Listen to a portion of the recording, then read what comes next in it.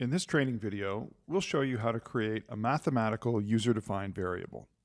In this example, we'll take the variable monthly cell phone bill, which was originally uploaded with the dataset, and we'll multiply it by 12 to generate a new variable called annual cell phone spending.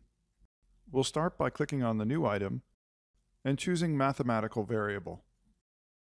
We'll call this new variable annual cell phone spending.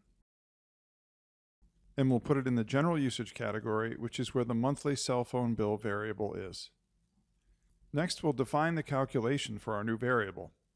To do that, we'll choose different variables, constants, and operators in this section, which will enable us to build the definition that will appear in this box below. The first item we want to choose is the monthly cell phone bill, which is a variable as opposed to a constant, so we'll leave that as it is. Next, I type the word bill and hit enter. This will bring up the monthly cell phone bill variable in this dropdown. Next, click Add to Definition to move this variable to the box below. Now what we need to do is turn this into an annual figure, so we'll multiply it by 12. First by selecting the multiplication symbol here, and then by inserting the constant 12. To get the 12 into this box, first choose the constant option.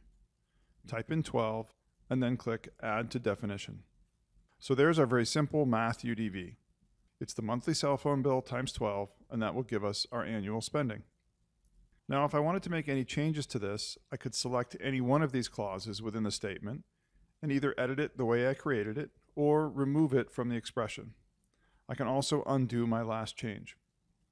It's right just the way it is, so we're going to click OK. And that's all there is to it. Now we have this new mathematical UDV, and it appears on the variable list in the general usage category.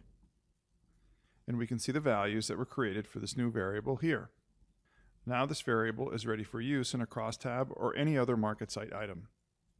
That concludes this training video on mathematical UDVs.